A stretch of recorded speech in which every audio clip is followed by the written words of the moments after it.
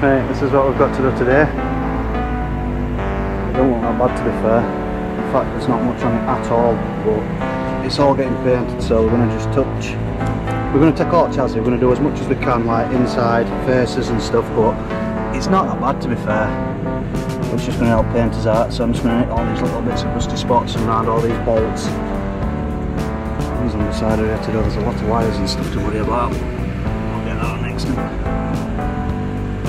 Yeah, it should be fine.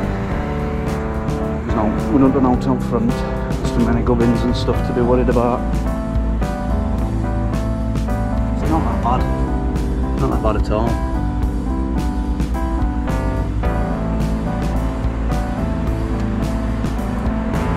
Look, this is nearly brand new one. There's not much left on it that needs to come off. Not that at all.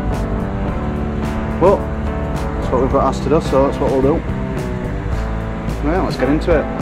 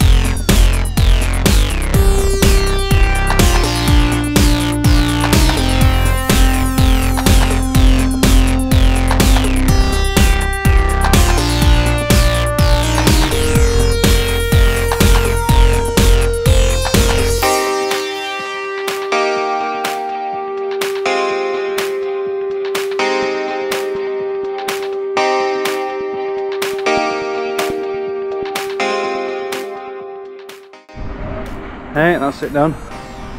We're only tickling faces anyway, just etching it up so I can get some paint on it. I'll go this way.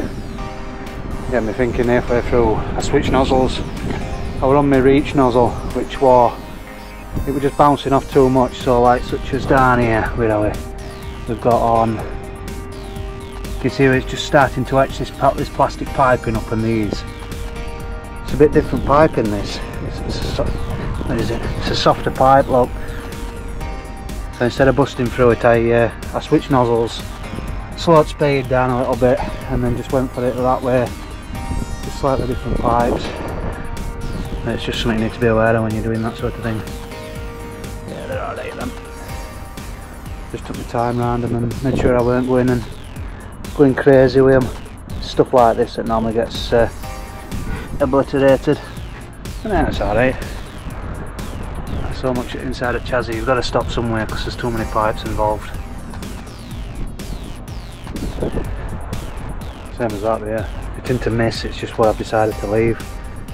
It's not too bad to be fair anyway, they can etch it up with scotch. I was two minds whether to do this, but it's only surface. You can get that with scotch. They don't really need doing.